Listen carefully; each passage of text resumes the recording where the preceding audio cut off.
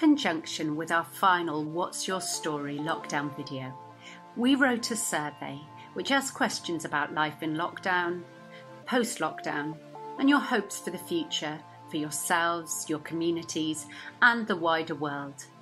In this video, we'd like to share just a few of the findings. Thank you to everyone who responded to the survey on lockdown life and beyond. It was very moving to read about people's discoveries, fears, and hopes.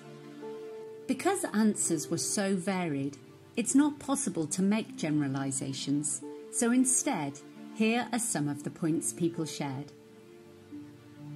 In terms of what we have learned about ourselves during lockdown, some felt surprised and pleased by their abilities to adapt, and others spoke of newfound creativity.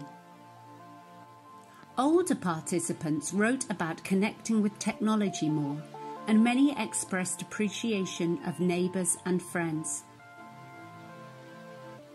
For the future of the community, people would like to continue to connect with neighbours and hope we will be more caring and considerate of others.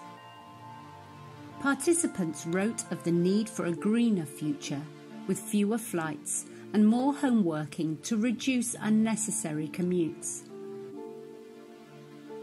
The vital role of care workers during this time was noted, and participants expressed hope that care workers' pay will reflect their importance.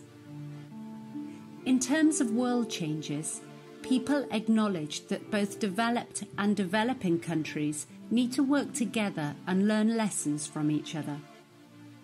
Finally, a participant shared that they have been grateful for a slower pace of life and that maybe the chance to reset is a positive change.